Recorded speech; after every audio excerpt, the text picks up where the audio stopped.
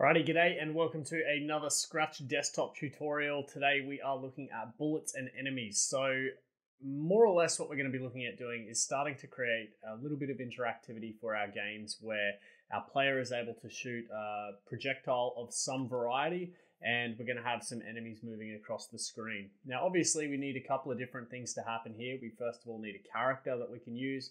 Second of all, we're going to need a sprite that we can recreate as clones over and over again for our projectile. And then the third thing that we are going to need as part of our game is an enemy of some sort who is going to have some sort of artificial intelligence. They're not going to be very smart. They're just going to move from one side of the screen to the other. So we're going to jump straight into Scratch this time around and have a look at what that code looks like. And from there, we're going to be building that very simple game interaction.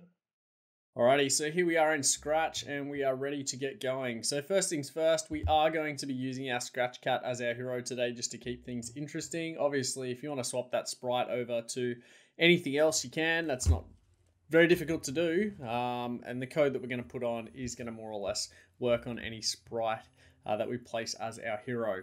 So to start with, we're going to just put down some base code that gets our Scratch Cat sitting here where we want it to be. So first things first, obviously we need a when green flag is clicked, and then we need to set our rotation style. Now because we're going to be getting our Scratch Cat to move up and down, we need that rotation style set to left and right so that way he doesn't turn and face up when we're moving around. From there, what we could also do is we're going to just grab a forever loop to build the majority of our interaction in, and then we need 3 if statements, one for our up button, one for our down button, and then one for our space bar, which is going to be our button to shoot. Okay, now we'll fill in some of that code in a second. So now that we've got our 3 if statements set up, we're going to jump down into our sensing menu because that's going to allow us to start to look at what key is pressed. And we're going to just drop this one in. So we're going to have key, and we're going to have up arrow pressed, grab another one of these, down arrow pressed, and a third one, which we'll leave as space. Okay, so when our character moves up, we obviously want him to go up. When we click down, we want it to go down. When we press space, we want to press space. We are going to move our Scratch Cat over to this side of the map though, just so that he starts over here. We might put him in the middle. And then there's no way for our player to actually move the Scratch Cat further to the right hand side apart from if they edit things from there.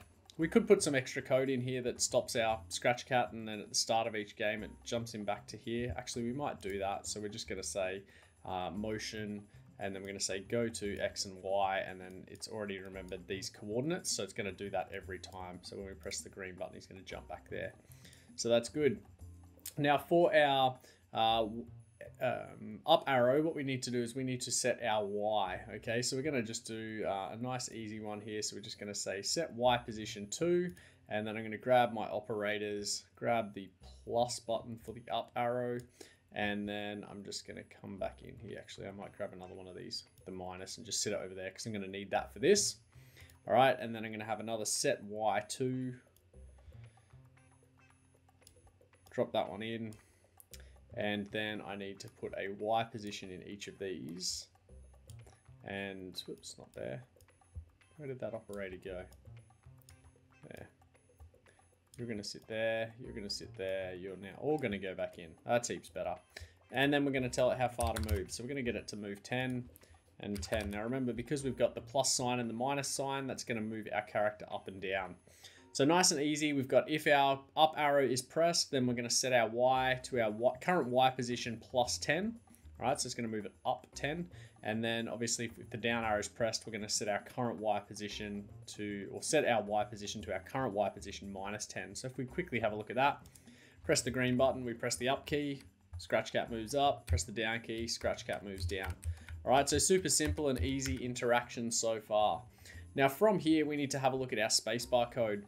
And for our spacebar to work, what we need to do is we need another sprite sitting here so that we can create a clone of that sprite each time we press space. So I'm going to quickly click into the sprite menu and look for something that's round. We might just grab this beach ball here, okay? And then I'm going to come back into my sprite, my Scratch Cat over here. Now, once the spacebar is pressed, as I said, what we want to do is we want to create a quick clone, but not of myself. We want to create the clone of the beach ball, okay? And the thing that we need to be very mindful of here is we're going to need to put in a really, really small weight here, okay? Which is just going to allow the person to press the spacebar and let their finger out. Otherwise, what's going to happen is you're going to create a million beach balls all in one go just by holding down the spacebar, which we don't really want. All right, so that just sort of stops that happening a little bit. So now that that's done, we need to be able to connect our beach ball to our scratch cat, okay? Actually, I'll leave that. I'll come back to that in a second so that way you can see why we need to do it. So we're going to jump onto our beach ball here and we're going to put a little bit of code on. So we're going to come up and obviously grab our green flag. And when our green flag is clicked, we want this beach ball to change size, but also to hide. Okay, and the reason that we want it to hide is because then when we create each of the clones, okay, it'll have some code to show depending on where we are on the screen. So let's jump into our looks menu and we want to set our size to 20%, I think. Let's have a guess at that. What does that look like? Yeah, that's quite good. That looks like a little bullet now. So we'll set that at 20%. Then we're going to have it hide. And we are also going to tell it that it needs to go to, we'll set our X position actually, that'll be quicker. Negative 167. So let's just check that that's going to do what we want it to without the hide in there. We press this one. Cool. So the reason we needed to set this, let's go a little bit further back. Okay, to 175. Whoops, not that far. All right, what do you look like? That's heaps better. The reason we needed to set this X position here is so that we can make it look like the projectile comes out of the scratch cat, okay? Set that one back to hide, and now that goes away. Now, we obviously need to start doing some stuff with our clones. So coming into the control menu, when I start as a clone, the first thing we want it to do is to show.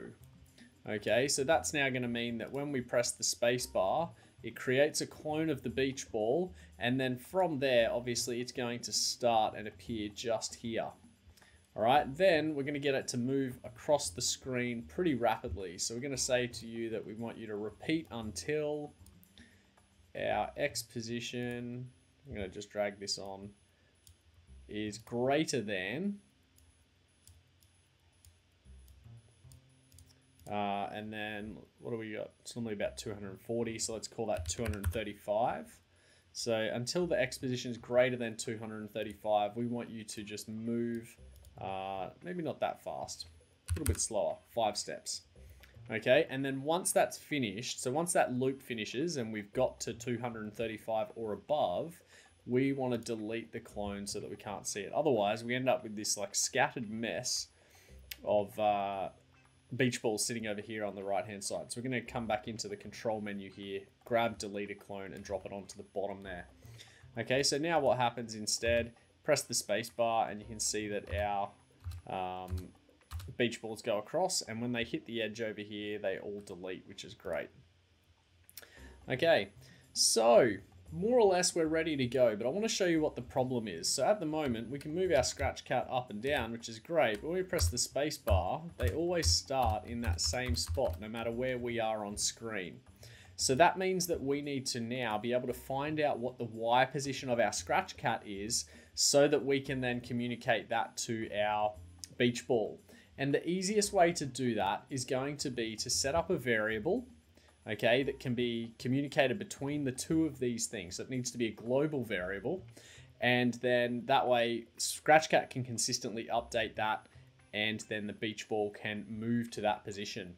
So the code for this is actually pretty easy. First of all, we need to come in and grab a variable, so which means we need to make one. So we might call this Y pos, so Y for Y position, and then we're going to hit OK. So now we have this variable ready to go.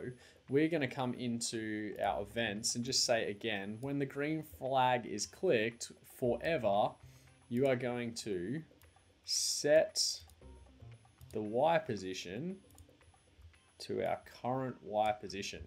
Now it seems like we're doing the same thing, but remember that this one here is our scratch cat's Y position. we are then setting our Y position, our global variable, to whatever the same Y position is for ScratchCat. So if we press play, you can see that it'll go up and down and it'll keep changing all the time up here on our little screen. So I'm going to leave that one on there so that you can see it. Now from there, we're going to jump back onto our beach ball, and the beach ball now needs some extra code. We're just going to add one little line of code in here, and then that's going to change absolutely everything. So we're going to come here and say set Y position to, and then we're going to grab our variable and drop that in the box. So now what we're saying here effectively for our beach ball is when you start as a clone, you're going to first of all appear, and then you're going to go to whatever the variable is. So it's going to set the Y position to that. So now when we press play, we get our bullets appearing wherever ScratchCat is. So that's much more realistic. Okay. Now, the last thing that we want to do is we want to set up our enemy. Okay. So we're going to come into our choose a sprite. I'm just going to find someone that we can shoot and not feel bad about. What do we got? Ghost. That'll do. So I'm going to grab the ghost here. It's going to be over here on the right hand side, and then we need to obviously put a little bit of code there. Now this ghost is very big, so first thing I want to do is make that much smaller. So when the green flag is clicked, set the size to 30. What does that look like? Maybe we'll make it a bit bigger, a little bit easier target to hit. That's good. So about 40%. And then we want you to hide. So we don't want to actually see you. And then we're going to make this so that we can keep playing forever. So in the forever loop, we are going to say that we want to create a clone of myself. Because remember, this time we're coding the ghost. But we don't want it to happen all the time. Because if we press play now, oh, actually, you can't see that. So we'll get rid of the hide. So we press play now. Oh, I've got to say show. Having a shocker. So hit show there. Drop that one on, press play, and they don't move. So you can't really tell, but I cannot keep up with all of the ghosts that are appearing on screen because they're happening almost instantaneously. So let's change that code back to how it was. So we're going to say hide here. All right. Now we need to tell it that we want you to wait, say 1.5 seconds between making ghosts appear. Okay, and then from there, we want our ghost to appear in like a random spot each time. So whenever we start as a clone, we're going to say to our ghost that we first of all want you to show. Keep this nice and simple. Okay, and then you're going to go to a specific X and Y position. So we want him to appear sort of just off screen. So what do we got? Like 240-ish? So we'll call that 240. Okay, and then we want it to be a random X position. Now we know that the screen sort of goes, it's pretty big. So let's come into operators, drop the pick random one onto the X, and then let's actually just say 140 to -140. So we're saying you can go sort of 140 pixels above the middle line and 140 pixels below. Okay, so when we press play now, you should see, hopefully, that lots of ghosts start to appear all over the screen. Okay, so that's good. Now we just need them moving. So we are just going to say that we want you to, in our control menu, repeat until, and we're basically doing the reverse of what happens with our pizza, where we wanted it so that when it got to the side over here, it deleted. We're going to say to our ghost, if you make it to this side here, you're going to delete over there. So we're going to do the same sort of thing. So in our operators, this time we need a less than. So less than, and we're going to again say X position.